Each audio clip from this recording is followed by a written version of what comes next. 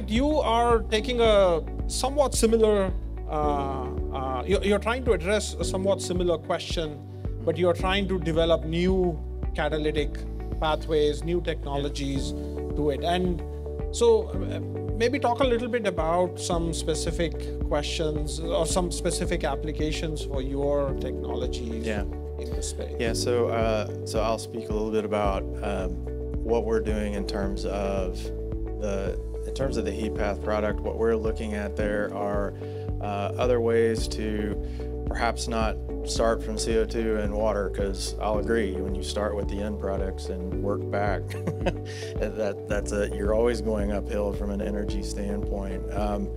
And we have been looking at, are there ways to improve the utilization of CO2 as a reactant in processes where your end goal is to have a syngas that has a higher carbon content in it?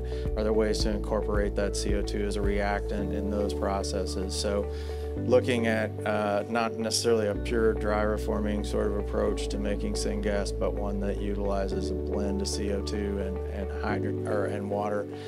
Those sorts of things have been enabled by some of the thermal supports that the control technology we've been looking at.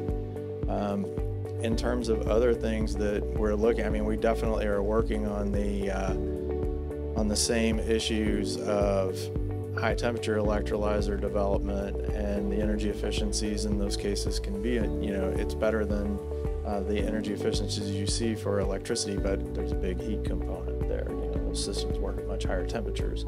So figuring out, are there scenarios where that integrates better with downstream and provides an advantage to manufacturers is an important part of what we're looking at in that space.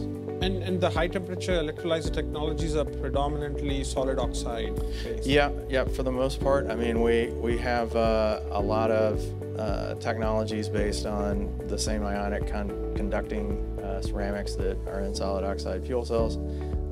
There are other variants that try to bring that operating temperature down to get it to a sweet spot where you're getting the benefit of high temperature without the extreme temperatures of some of the platforms that are out there now. But by and large, yeah, they're ceramics.